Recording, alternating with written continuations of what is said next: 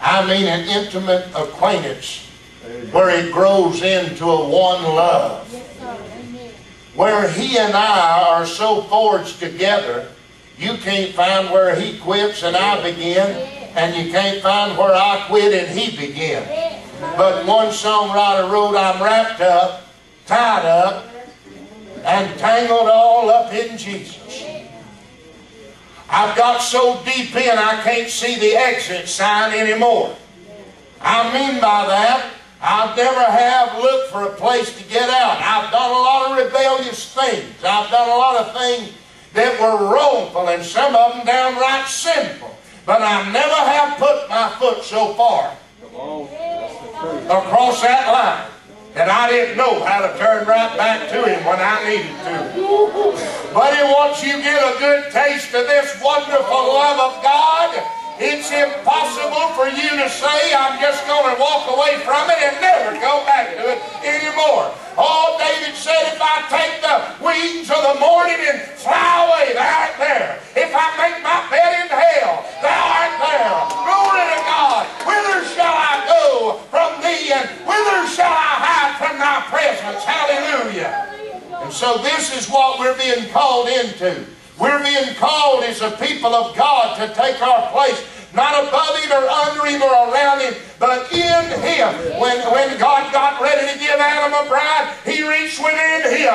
Oh, hallelujah. Pulled out that rib. And brother, when God got ready to present Christ with a bride, He reached in His side on Calvary, and out came blood and water. Glory to God. I'm born of the water and the Spirit tonight. Glory. Chosen in Him, you see. And so the whole story begins with probably what would be the highest note of the whole song. Let Him kiss me. With the kisses of His mouth. I won't say to you tonight that this whole story is on intimacy. And to enter into the secret chamber of the Lord and to know Him. Your prayer life and private communion with the Lord cannot always be you wanting or needing something. That's right. Your greatest need is Jesus. That's right. My greatest need is the presence of the Lord. Hallelujah. I don't care if I've got a sick body. I don't care if I've got 14 bills due tomorrow morning. My greatest need is the presence of the Lord Jesus Christ. In Thy presence there is fullness of joy, and at Thy right hand there are pleasures forevermore. Seek ye first the kingdom of God and His righteousness, and all these other things, they'll be added unto you. You may think that you need $100 tonight, but I can tell you what you need above that. You need the Lord. You need His presence. You need His Spirit. You need His anointing. And more than all of even those things, you need a relationship stable enough that you walk in Him. You live in Him. You move in Him. Our prayer needs to turn away from being, Lord, give me this or that, to Jesus, reveal your whole self, hallelujah, to me, that I may love you even more fervently than what I love you with tonight. May I walk this temple as the Son of Man walked in it, and the disciples say of me, the zeal of thine house hath eaten me up.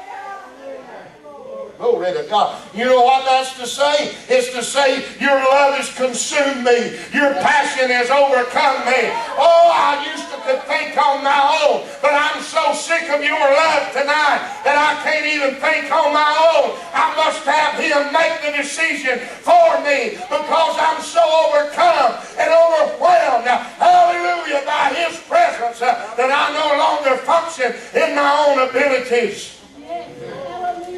And when we start getting into this, we feel Him pulling it all away, don't we? And it's like we ain't got a grip on anything anymore. And we think that's the devil, and it ain't. It's the Lord. It's the Spirit's work. He is taking away the little foxes. Hallelujah. Woo. Oh, I tell you, I get there about more anointed to talk about this book than any other one. I said, He's taking away the little foxes that that are spoiling our vine. If that friend you love so dear is always getting in the way of your time with the Lord, don't worry. He'll let you have a falling out with them. They won't want you no more, and you won't want them no more. Woo! Glory! Yes. Hallelujah! You try to date them boys or girls or men or women that don't thing to God, that won't anything to do with God, don't worry about it. He'll take them foxes. Pretty soon, here you go, having a fight. And you think my whole world's crumbling. Only to find a few weeks later, when you do enter back in, and the love of God spills over into your soul, and right there in the midst of that, what you thought was trauma, you're shaking and crying, and the power of God's all over you, and you'll turn your heart right towards Him and say, Jesus, I love you for loving me enough not to leave me to myself when I'm being destructive. Yes. But you love me enough that even when I hate you for what you do to me, you hang right over there till I get sweet again. My God, what a mighty God is He. Angels bow before Him, heaven and earth adore Him. What a mighty God is He. Hallelujah. Yes, sir. This is what we're called into. Let Him kiss me with the kisses of His mouth. There comes a point within the believer's life when he is no longer satisfied with the head knowledge of the Lord.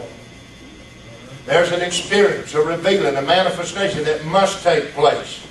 A coming together as one. Your life must become so intertwined in Him that you never see them separated again.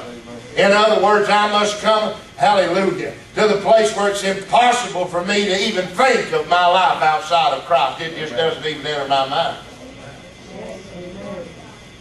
The people that got saved so they reserved the right to backslide never did get born again yet.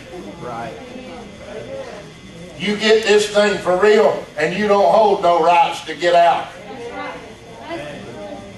How can you get out of it? He bought you. Come on. He redeemed you with His own blood. You can't break that contract. Glory be to God. Hallelujah. So, when this bride cries out, let Him kiss me with the kisses of His mouth, she is asking. Now listen, this is the kiss that comes after the kiss of reconciliation. You remember in Psalms chapter 2 it says, kiss the Son, lest He be angry with you, and you perish in the way. Huh? Well, the only thing that can make you perish in the way would be what? Sin. The wages of sin is death. Perish in death is the same, one and the same. So we have the thought now that since we've been kissed with the kiss of reconciliation, we can lose our fear of falling away from Him.